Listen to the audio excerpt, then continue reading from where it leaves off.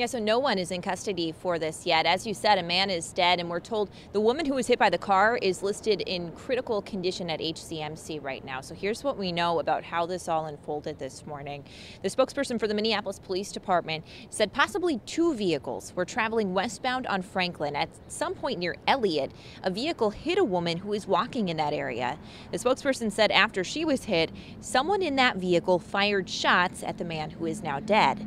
This comes after a violent weekend in the city. 6 people were shot Saturday night, including a girl who was playing on a trampoline when she was shot in the head.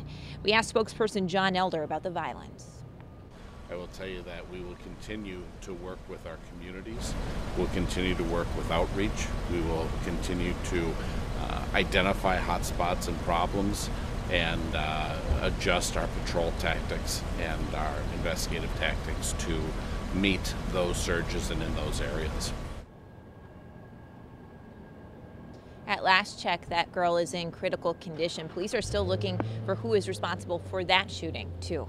All right, Jennifer Austin live in Minneapolis for us. Thank you. This marks